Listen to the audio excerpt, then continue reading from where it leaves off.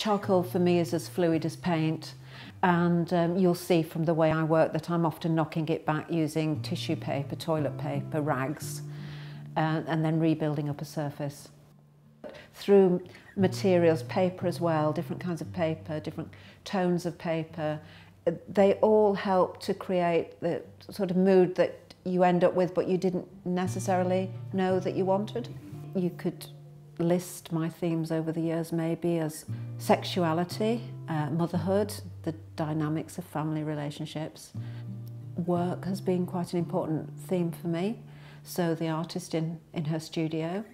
Dancers and actors are great subjects for me because that's creative work.